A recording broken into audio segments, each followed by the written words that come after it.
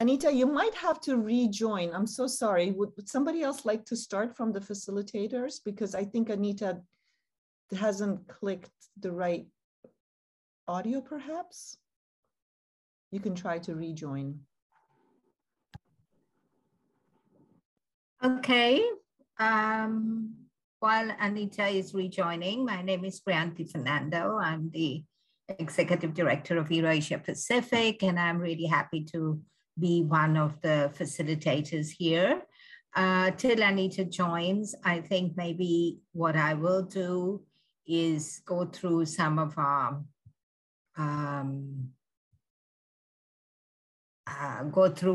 main ground rules and virtual safety guidelines. So if we could have that slide up. I think we're all now very used to these Zoom type meetings, but I think we really need to reiterate that we respect one another, that we allow others to participate, so allow everyone to participate. We use welcoming and respect and inclusive language. Recognize that this is a space for an intersectional approach to feminism. And so make sure that there is no harassment of any kind, because that will not be tolerated. This meeting will be recorded, as you heard a little while ago. You can choose to leave the meeting if you would not like to participate in a recorded meeting. Please mute your microphones if you're not speaking, and please honor the confidentiality and I statements. We would wish all participants to speak from their own experiences instead of generalizing, because that will make it a much more grounded and fruitful discussion. So welcome to this conversation circle on feminist and youth movements. I'm just trying to work out whether my co-facilitator Anita is back. Anita, are you back? Yes, I am. Can everyone hear me now? Yes, we can. So over to you, Anita. Okay, thank you very much, Priyanthi, for that. We jump right in to the conversation. There are about 4 of us who will be facilitating this session. I am Anita Graham. We also have Priyanthi Fernando, Dorothy Davis, and the Honorable Minister Penelope Beckles. So in brief short, I would like to hand over to Priyanthi Fernando to give an opening statement, and then we can go ahead to the Honorable Minister Penelope Beckles and Dorothy Davis. That will round up. Thank you. Priyanthi, over to you.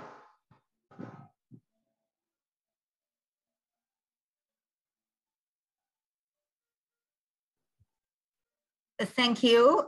You've already heard that I'm the Executive Director of the International Women's Rights Action Watch, Asia Pacific. We are based in Malaysia, so it's very early in the morning for me. So please excuse me if I suddenly lose some words or vocabulary. The International Women's Rights Action Watch, Asia Pacific, or ERO Asia Pacific, is a global South feminist organization working to make the promise of CEDAW, the Convention on All Forms of Discrimination Against Women, a reality. Many women's groups and organizations of the women's movement are coming late to this discussion on climate justice, even though climate justice itself impacts heavily and disproportionately on us women in the global South. Our voices have not been heard, and we demand that the conversations around climate include us, especially those of us facing multiple and intersecting forms of discrimination. We've seen some late new reports from the IPCC and the IAE and others.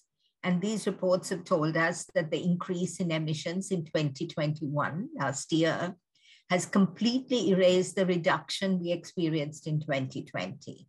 And that reduction happened because of the COVID pandemic.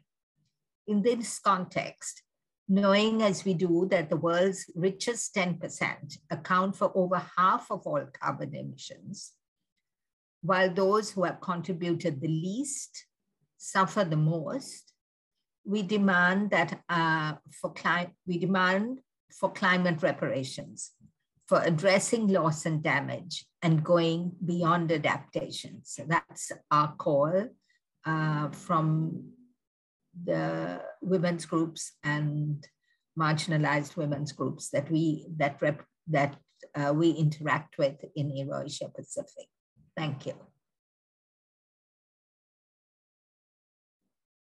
I think over to you, Dorothy. Oh, I thought it was Minister Beckles. Yes.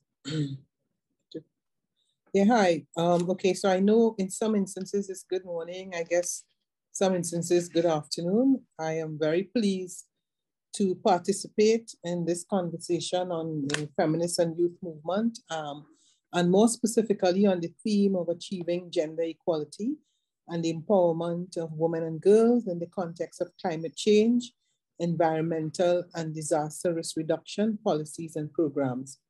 My name is Penelope Beckles. I'm the Minister of Housing and Urban Development. I'm a former Minister of the Environment of Trinidad and Tobago. I've served as President of UN Women, and I've also served as Chair of UNCLOS, United Nations Convention on Ocean and Law of the Sea. And it's my pleasure to participate on this conversation of circles of conversation. That's correct, yeah. Okay, so I would like to say that it is very important. This particular session is very important. Now, I have had the good fortune, whilst I was President of UN Women, to participate very directly on some of these very important discussions.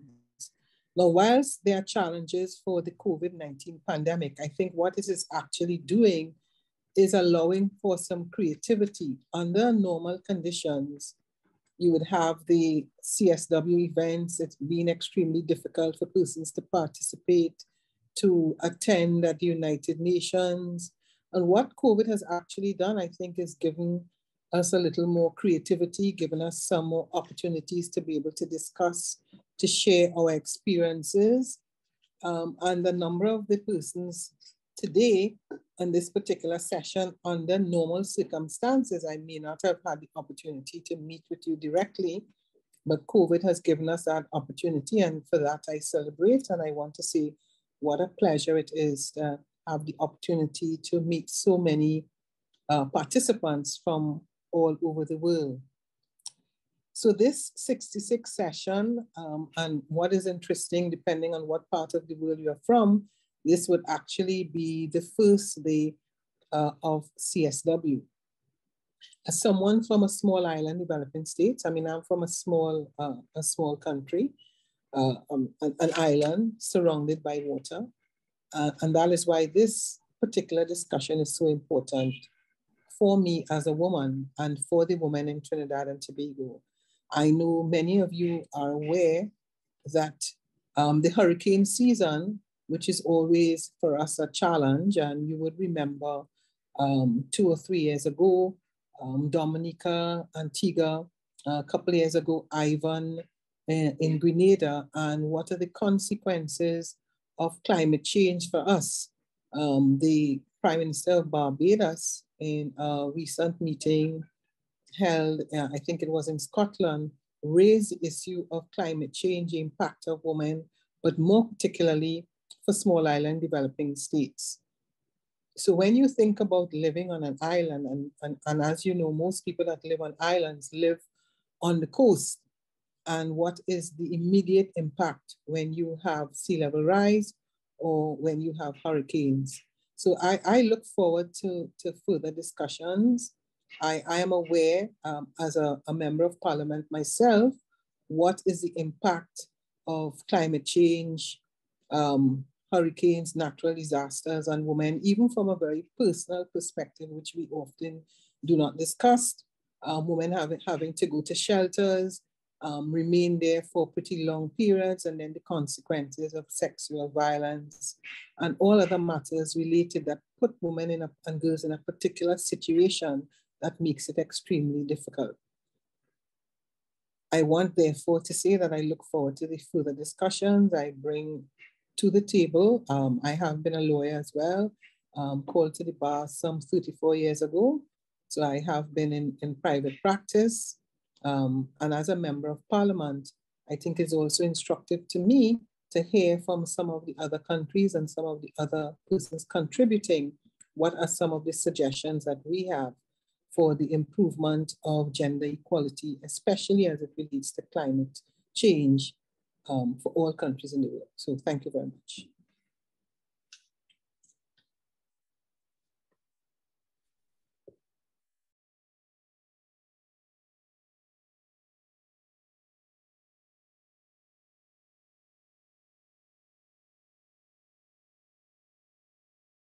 Sorry.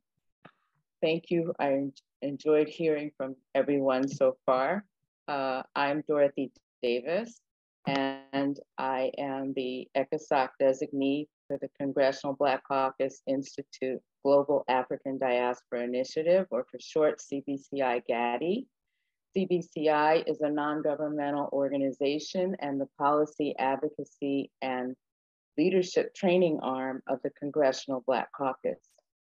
Since receiving ECOSOC status in 2017, CBCI Global African Diaspora Initiative is the international arm of CBCI and serves as the platform for the global voices of African Americans at the United Nations and within the global African diaspora. COVID-19 brought visibility to the invisible by publicly and randomly unveiling the tremendous structural and interpersonal health inequities that have existed within the African American population since slavery in the US and has since spread to include communities of color at large. These health disparities in many cases stem from the environments in which these populations live due to poverty and invisibility. CBCI operates at the intersection of climate justice with socioeconomic, racial, and gender justice. Our mission is to encourage Black and Brown leaders from low income and all communities to strengthen their political voices by running for office in order to impact the policies affecting them, and to bring visibility of these issues to those who are empowered through advocacy.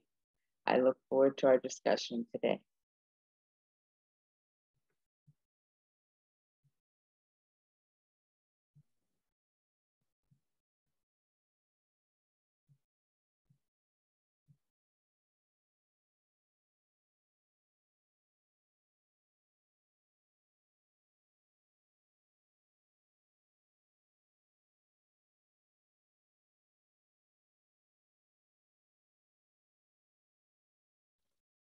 Anita, we can't hear you.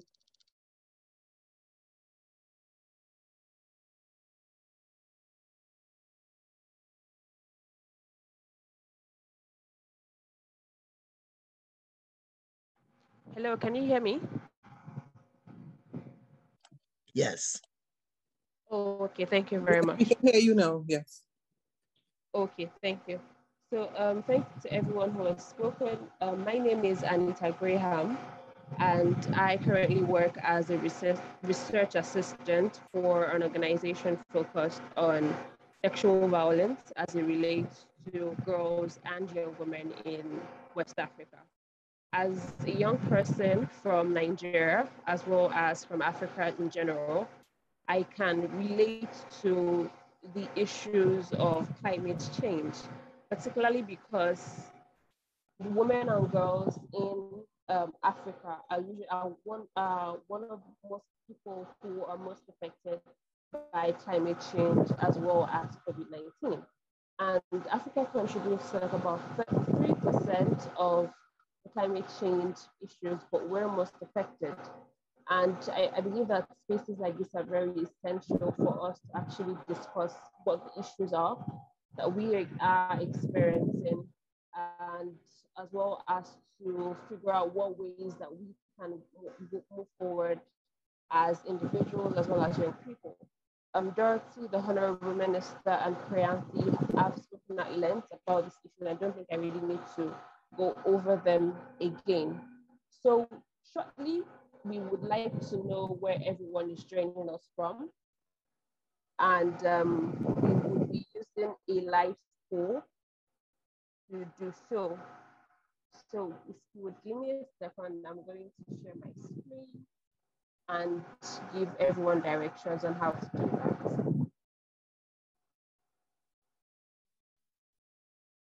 So the link has been posted in the group. And we would like you to simply tell us where in the world you're joining us from.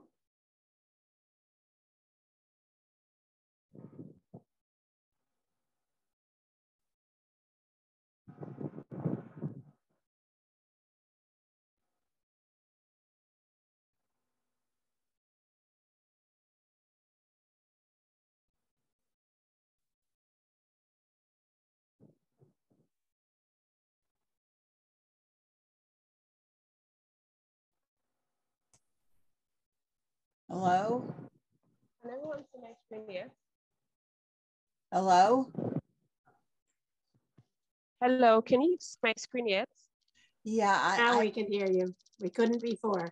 oh, my name is Ellen Gorman and I'm from New York City. Oh, okay. So I'm going to share my screen now, and you can all see where we're joining in from.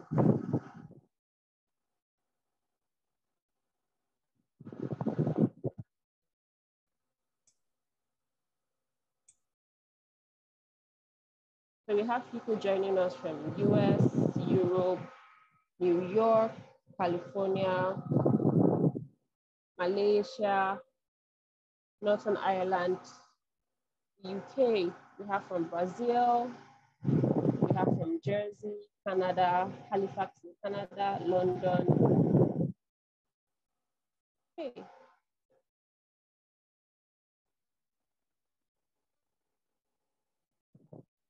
All right. Thank you so much to everyone who is joining us from across the country, or from across the world, rather. So we're going to jump right into the conversation. And the very first thing we would like to talk about is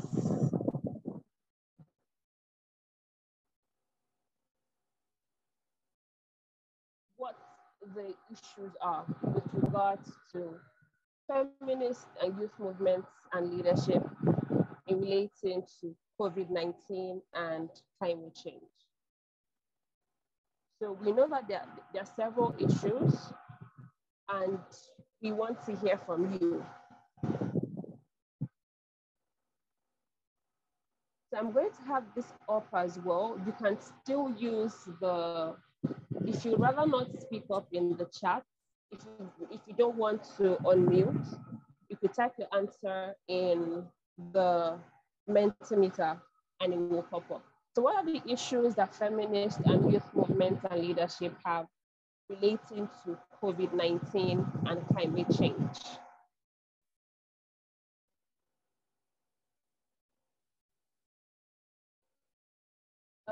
Free, would you like to maybe start off the conversation and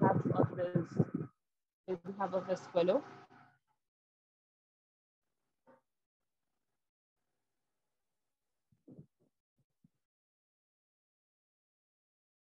Hello, hi Priya, can you hear me?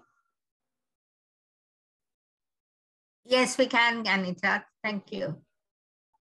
All right. So we have Nicole saying gathering momentum for events and campaigns. Okay. Laurie Fisher says we've had to change our delivery model due to COVID-19 pandemic to all online as opposed to in person. Okay.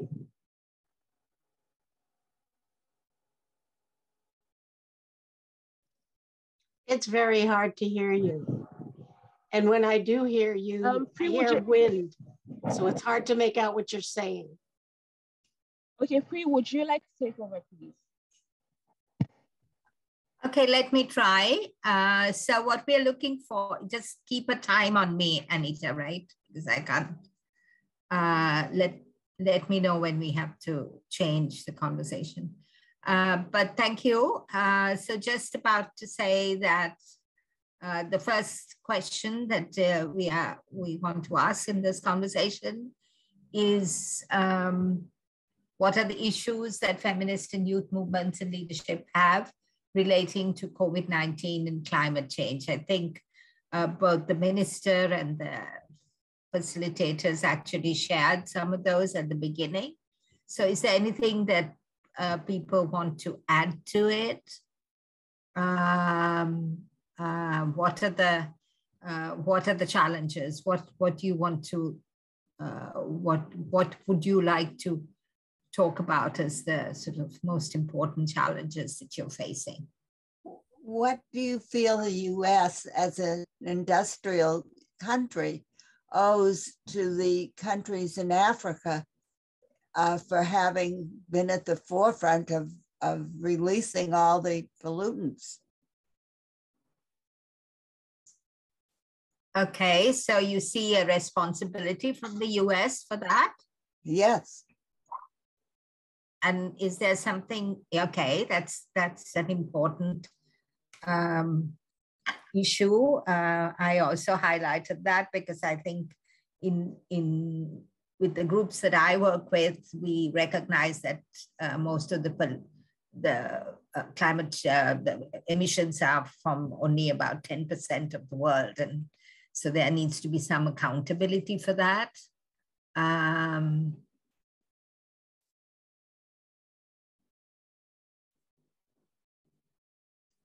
Okay, Sutton, there's a issue here that feminist and youth there is a lack of leadership, the lack of women involved in climate change, disruptions to and mental health tolls. There are so few women at youth or youth leaders at the table, so climate change conversations happen in a kind of siloed, technical, quote unquote, space.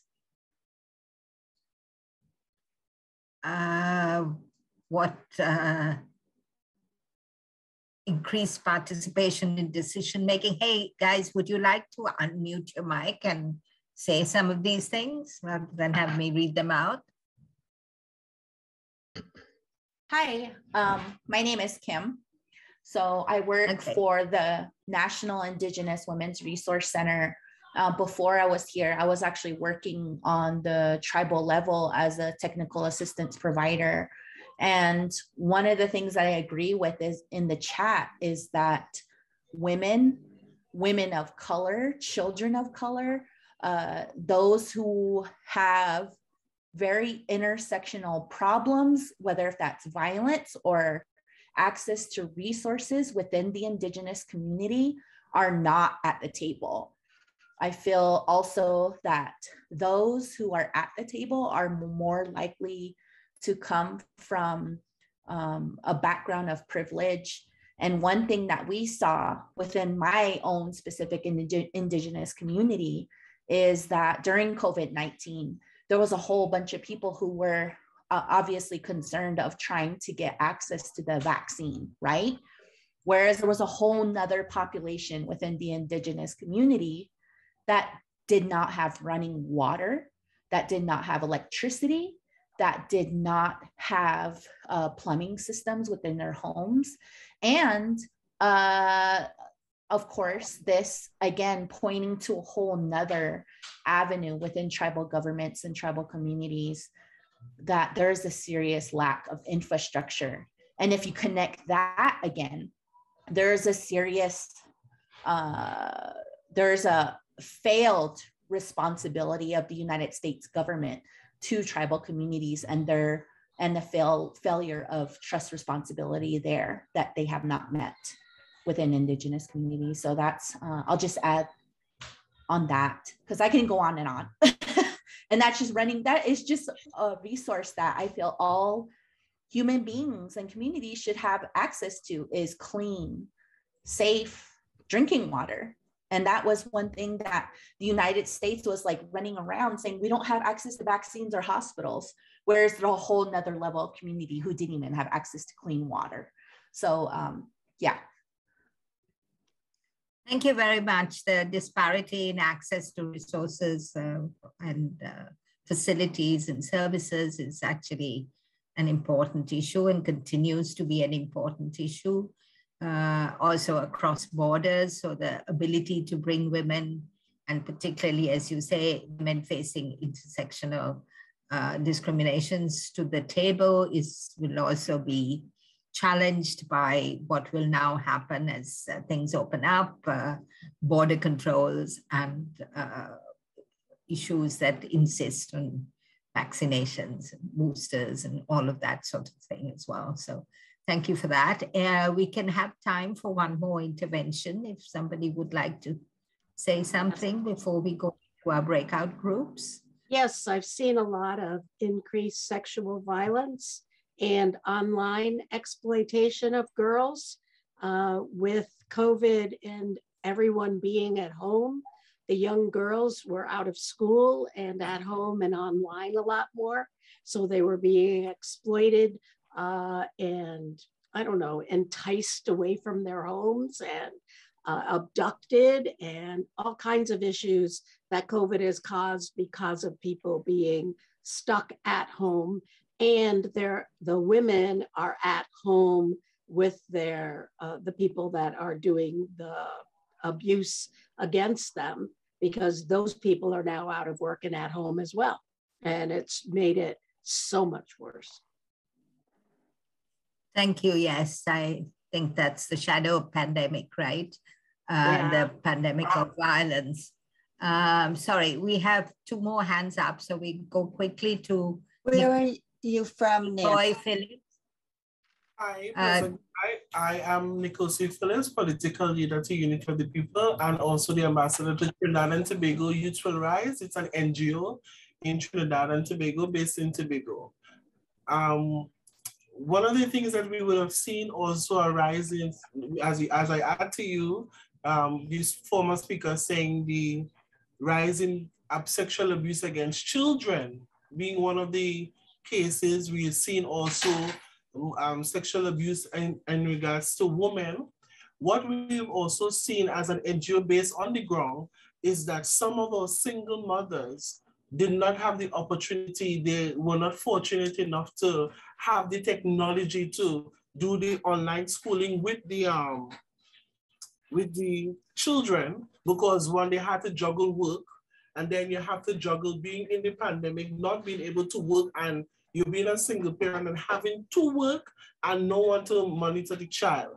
You've also seen that, well, our government was very swift in trying to get devices for some of the children, but maybe it was not as fast as enough and effective, because we also have to look at now, some of these parents are not online savvy, or they're not tech savvy. So that is some of the issues, and I will not reiterate as to what some of the issues that were mentioned before, but I've seen a lot of sexual abuse rise in the children, abduction of the women. Then we have the online, as you mentioned, with the young girls are being distracted, because we have some of these artists, they have the online where they have the young girls dancing and performing, in a very lewd way. So I think some of those things that we have to reintroduce into educating them as to formulating themselves as young women into young girls into women.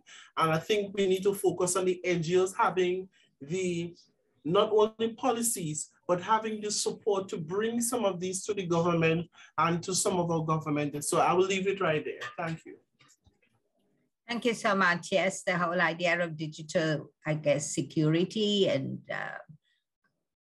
is as important as Nicole Parkinson-Kelly has mentioned.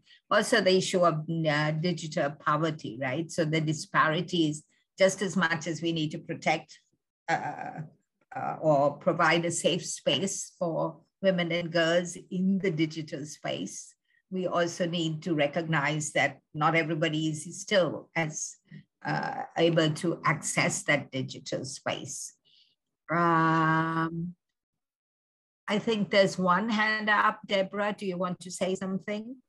Yes, I'm representing International Women's Convocation, and I'm also a returned Peace Corps volunteer.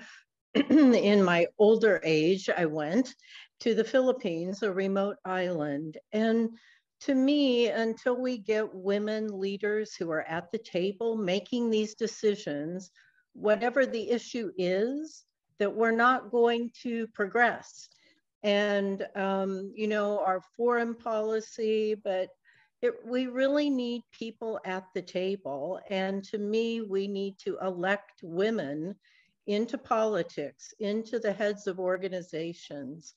And then we can address, there's so many issues, but we need women to understand the issues, not men representing us. So that's all. And youth. Thank you very much. Sorry, and youth. I'm a big proponent of youth as well. So, sorry.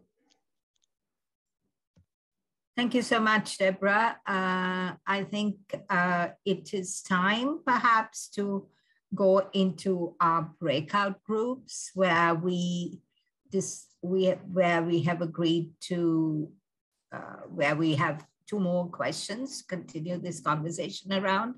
Anita, do you want to try introducing those questions?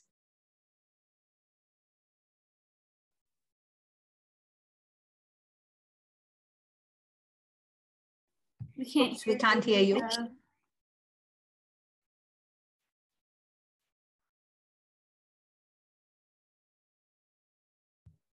Okay, I hope we can resolve that in the breakout groups, but if Anita's okay with it, we will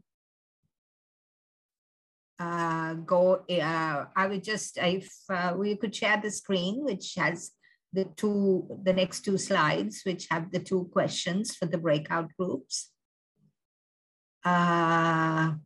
So the first one is, what can we bring to the table?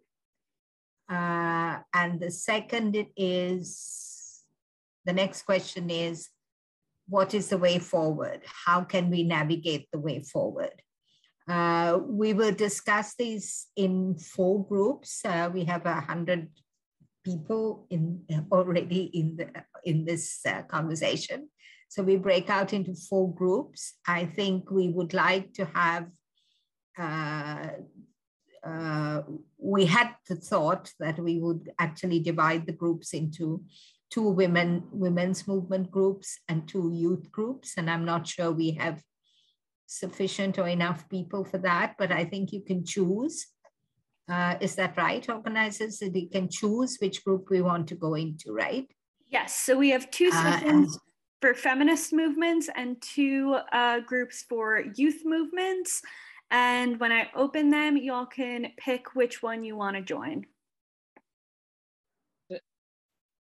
The feedback session, we want to hear which ways have been suggested as ways to go forward. And so I believe there's a representative from each breakout session that will highlight the key points made during that session. Is that's correct, right, Anita? That's correct? Okay. I can't hear you. Yes, I think that's correct. Okay. Yeah, so anyone from each of the groups can indicate to give a feedback about what the way forward was. And then for everyone who was in the main group, we also want someone to do that as well. So over to you, Dorothy. Okay. I think I'll start with our group, which was a feminist group. We had several very excellent observations and ideas.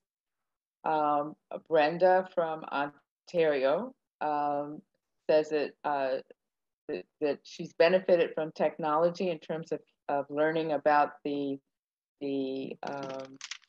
experiences of rural women and urban women as a result of the webinars and other events that she's been able to attend. Meanwhile, Kim has talked about there isn't enough dialogue with intergenerational learning and leadership, where the cultural and value systems of, let's say, the older generation is not quite transferred to the younger generation, but also the ways of managing the environment are not shared from one generation to the other.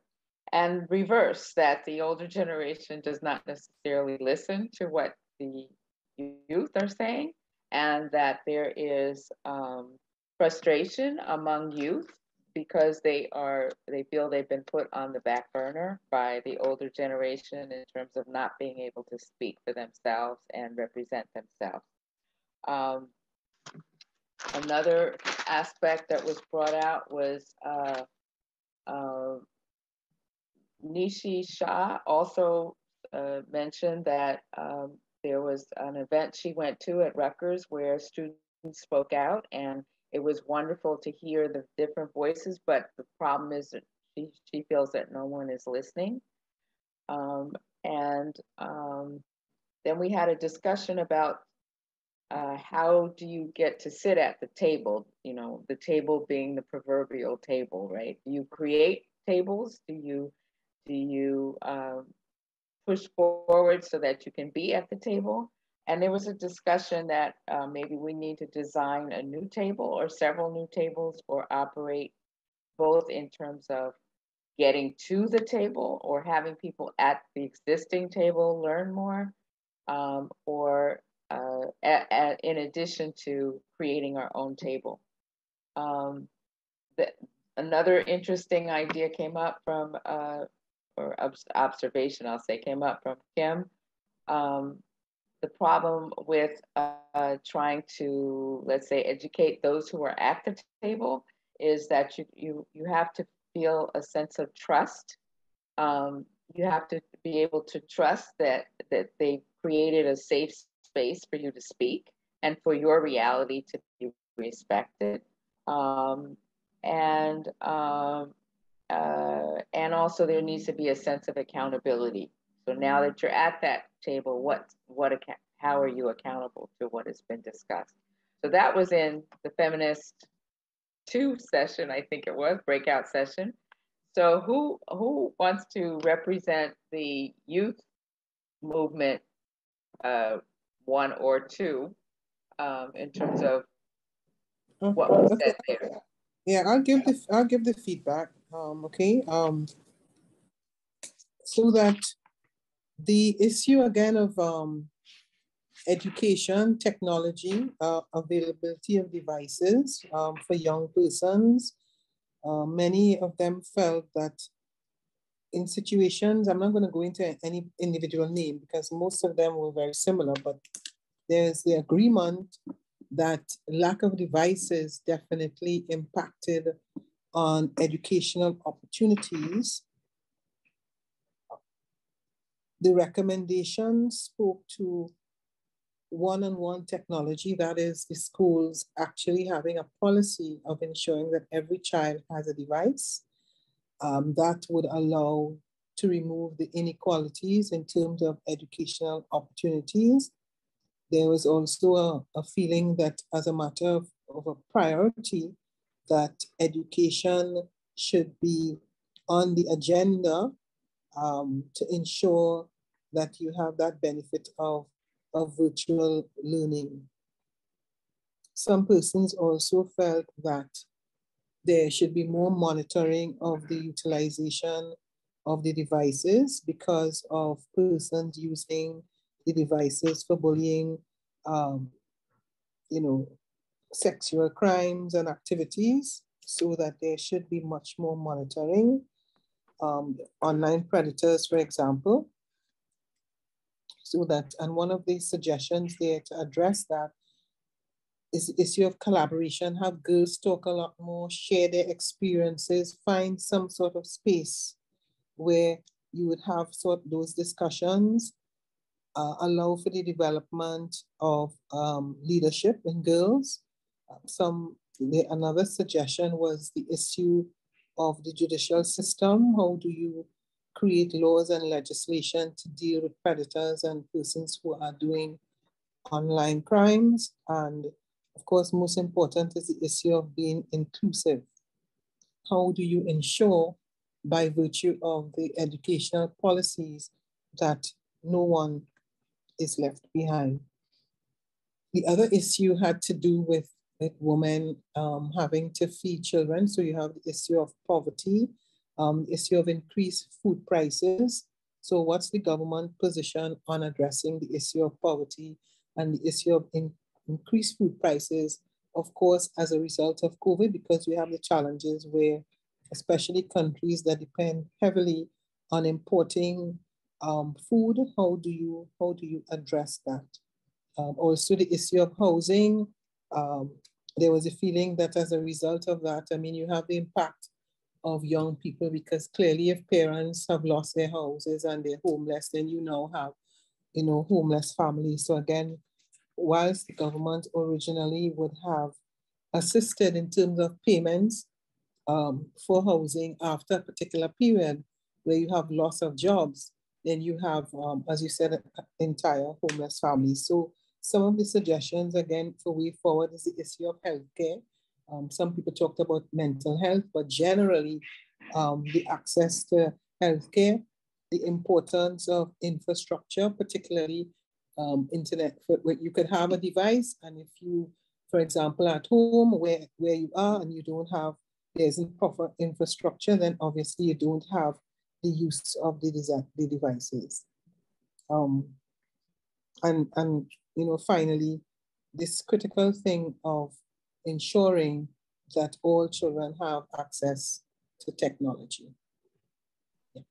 Great. Thank you, Minister Beckles.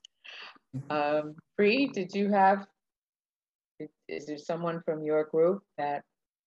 Well, we ran out of time, so maybe I should just go. We were a very small group. I think just 5 people. So most of the sisters were from the US, and there was one from Jersey, and then there was myself.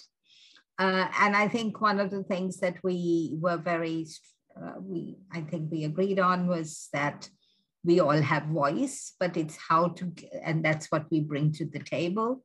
But the question is, how do we get there? We can't wait for them to call us or them to provide the situation, to improve the situation for us, whoever they might be. We can't assume that our voices are being heard by the people that make decisions and the legislators, right? So the question is, that was a big issue that we've all agreed on. We also felt that there was this issue that has been brought up in your group and Minister Beckles' group, that the technology there are divides in the technology, very strong for me and my sisters in Asia, but I think it was interesting to see that computers at the table is an issue also in communities in the US. And so bringing computers to the table, facilitating this kind of engagement on these platforms that we didn't have access to earlier is also an important way forward, I guess, of something that we have to think about, while at the same time addressing online exploitation, both sexual exploitation and other kinds of online exploitation of children and women. so we were all a little bit frustrated to wonder whether we were actually making progress, because these are issues we've been discussing for a while. But we agreed that we need to keep at it. We need to keep making sure we need to keep at it. We need to go where our legislators are, and the big push forward would be if more of us women run for office. So that was really, I think, some of the things that came from our group. I hope somebody will put in the chat if I have missed anything. Thank you. Thank you, Pri. Anita, from your group. Yes, so I think I will just, because of time, just give the one of the things that we highlighted that we could bring to the table would be our individual perspectives about the issues on ground. We could also bring voices of people who are most affected, as well as bringing the people who are most affected to the table. We can bring in more activities to sensitize our leaders about the issues. And one of the things that one of the things we want to see as the way forward would be things like gender segregated data that can help us show what's working and where we need more efforts, things like gender sensitive laws, giving more opportunities for women and young people to participate in leadership. We also talked about mentorship for young women and girls, and ensuring that we have policies that do not discriminate against women and girls within the spaces. So I think that we can all agree that, you know, we really want more women, more girls to become involved in both the decision-making processes, as well as, you know, the activism, ensuring that everybody becomes more educated about the issues, and we would be able to chart a better way forward as a result. Thank you. Okay. So I want to thank everyone for their input and for providing these different ways that we can move forward. The main thing seems to be an underlying theme of everyone. It seems to get more women in positions of leadership and some kind of a pipeline so that girls can also move towards those steps. I want to thank everyone for their participation, and I believe this is recorded, so therefore you can also gain access to it and use some of these ideas in other conversations that you may have, or as a catalyst to create opportunities for creating solutions or implementing solutions. So I want to turn it over to Anita, because she started to conclude it. And I want to thank you for the opportunity for being here. I really enjoyed listening to everyone. Okay. Thank you very much, Dorothy. So we have about 5 more minutes. So if there's anything anyone would like to add, you could go ahead and do so. And then in 5 minutes, the Honorable Minister would be rounding us up, and we would be closing this conversation circle. So we have 5 minutes for anyone who would want to add anything. Could you just raise your hands up, and we can have this in an orderly manner. Thank you.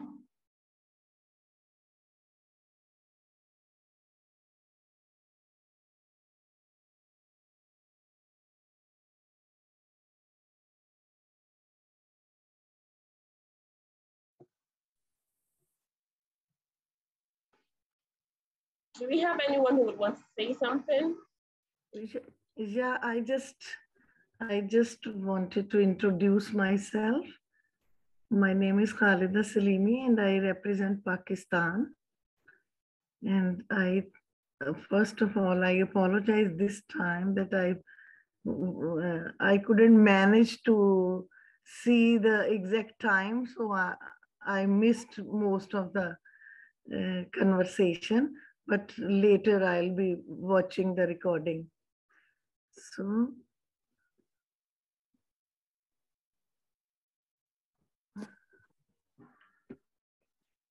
Can I say something, Anita?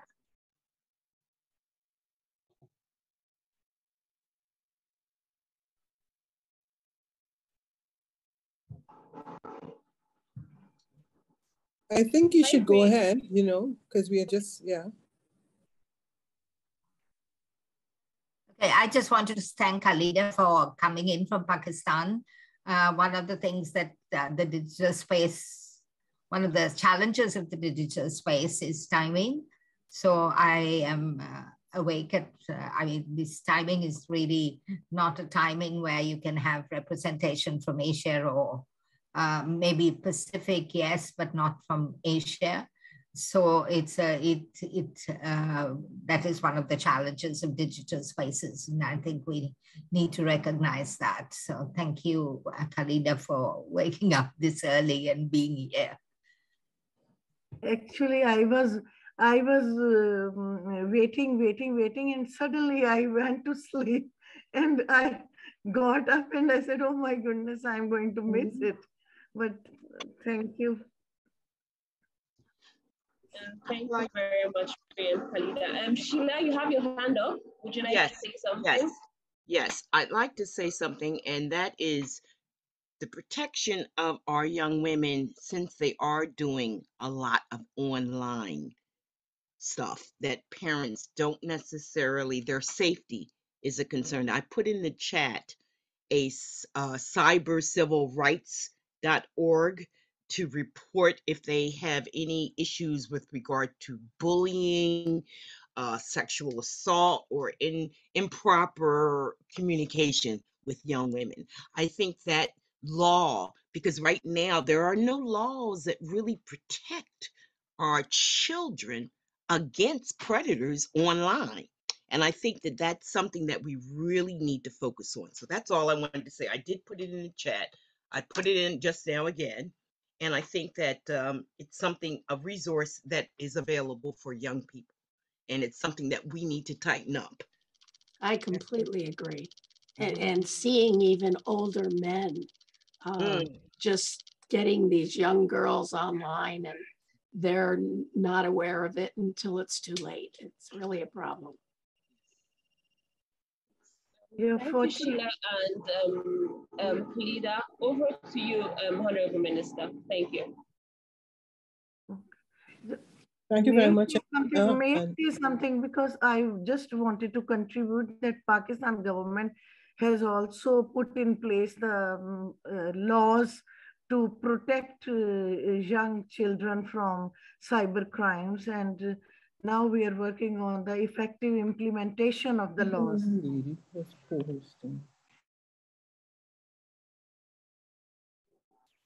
Thank you, but we really don't have much time for any more responses. Thank you so much to everyone who has responded so far.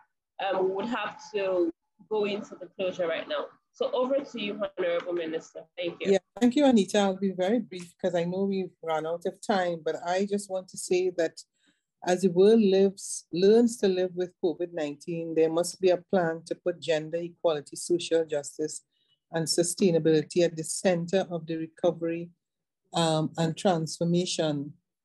One of the most important things about this session is the recognition that the NGO movement is responsible for global policy, influencing global policy as it relates to these issues that we are discussing. So I just want to encourage everyone who attended to give yourselves the credit that you deserve in recognition of the role and function of the NGO movement, which isn't always heralded for the work that you do in terms of influencing policies and programs of government.